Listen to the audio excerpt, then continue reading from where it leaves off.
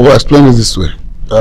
One of the papers I wrote for my, I'm a student at the International School of Management in Paris. I'm a doctoral student in business administration, and one of the papers I had to write was how China had actually, remodeled itself, despite its business ethics being questionable in quotes, using Western standards.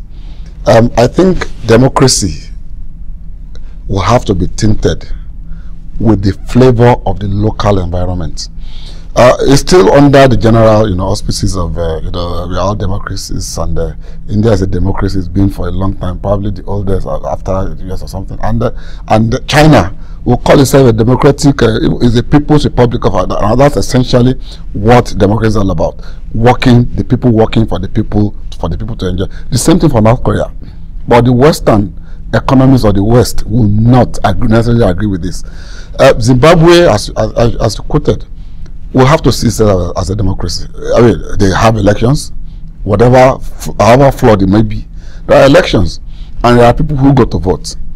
We will always come up with different types in different economies because we are not the same people.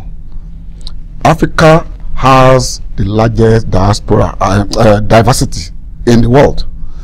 Different people, different language, so we cannot all come from the same place and end up in the same place. Nigeria has its own flavor of democracy. It probably would not all be totally acceptable to them in the West or to them in the East, but it is our democracy, and we are learning and we are improving. Some of these established economies, it took them years and years and years of suppression of all sorts of inappropriate systems and influence for them to get to where they are now. And we will take our time, do what we need to do, design it our own way, and then make it work. Eventually, it will work.